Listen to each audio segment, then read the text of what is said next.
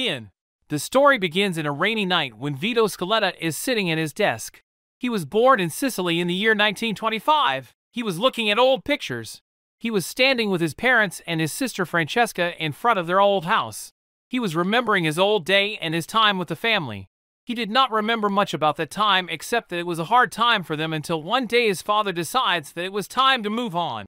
So they take a ship and start their journey away from Sicily across the ocean. They were moving towards America with new hopes and dreams of having a good life there. Vito remembers those days when he reached America with his family. He never saw such huge buildings in his life, and these buildings were almost filling the sky. It was so beautiful and fascinating for him as a child. But soon this dream was over when he saw the miserable life there and how people treat each other. Now it's become a nightmare for him. Vito's father starts working for the man at the port who arranged their immigration here. This family tries hard to fit in the new society. They also send Vito to school so that he can learn English. This is the place where he meets with Joe Barbaro, and they become best friends in no time. As they both are poor and did not find much work to do, so they decide to start their own business. The business in which police always chase them. One day when both were trying to steal from a shop, Vito was caught by the police. This is the year 1942. This year America was at war and they were looking for young guys who can speak English well.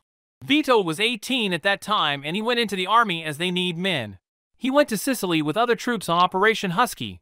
They were sent there because officials want to suppress the local resistance. They attack the locals who were leading the resistance, but during the fighting, Vito gets injured. However, he was lucky enough that in the meantime Army's tanks arrives to help their soldiers. Soon many opponents' troops surrender. In return they spare their lives. This seems to be over for Vito as he was in the hospital for a couple of months due to his injury. After his recovery, he decides to go back to America. As he reached back he meets with his old best friend Joe, who told him what was going around in his absence. On their way home they also talk about winters and how cold it will be this year. Vito seems to be happy as he is back at least for a while as the war is not over a year, so he might need to get back to serving the army. But Joe told him that he knows some people who can help him so that he can leave the place and lives his life according to his wishes. After he finishes his talk with Joe he goes back to his home where he meets with his mother and sister. They all are so proud of him as he is doing noble work.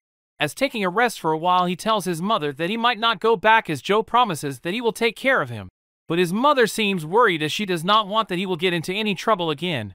On his way he sees a man indulging in fighting with his sister. Vito fights with him and knocks him down and asks her sister about the matter.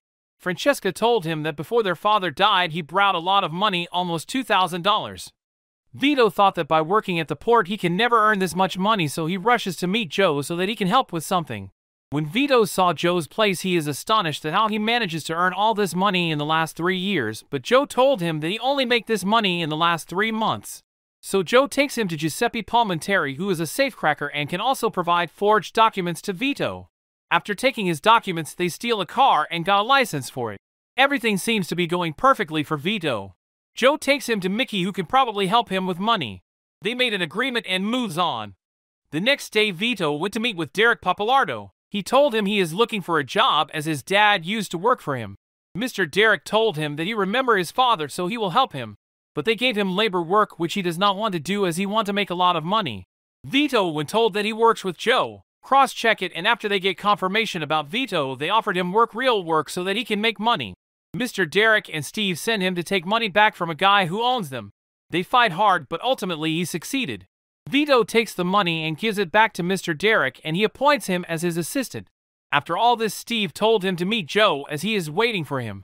As Vito reaches Joe, he told him that a man named Henry Tomasino wants to meet him. He might give them a big contract and from this, they can make a large amount of money. Henry demands some official stamps from the federal office and Vito never fails in his job. They hand over these to Mr. Henry, who asks him to take these to a gas station before midnight, otherwise they will be of no use. Although somehow managing this task brings more troubles for both Joe and Vito. As he gets out of all this, he meets with Mr. Luca Guarino, who is already impressed with Vito's work. He asks Vito if he is ready for his next step like professional killing. Vito tells him that he was in the way so he has the guts to do it. But Mr. Luca warns him that this might be different from war. But they agreed on this and goes to Harry Marsden for the weapons they required. He showed them some amazing weapons, but Vito already know how to use them as he remained a part of Operation Husky. They collect the things they require and continue their mafia mission. After this reached the meet point where Henry joins them. They plan to kill Sidney Penn. However, as Henry approaches to kill him, he also shot him. As a result, Henry got injured. But Vito and Joe kill Sidney Penn on the spot with their advanced weapons. As their work is finished, they take Henry to El Greco, who is a doctor and provides medical aid to the Bay's Empire criminals. Henry owes his life to Vito, that's why he thanked him and handed him some money. Meanwhile, Joe asked him to leave and meet him at his place later on. Vito went straight to his home so that he can hand over his money to his sister. It will make them debt-free. However, this all goes not so well as Vito is caught by the federal agents. They took him to jail, but Vito never opens his mouth about the people he is working for.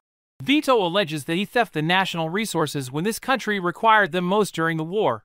So the judiciary decides to sentence him to 10 years of jail. As he entered the jail, this seems to be a new world where they are supposed to behave well, but it was the total opposite here.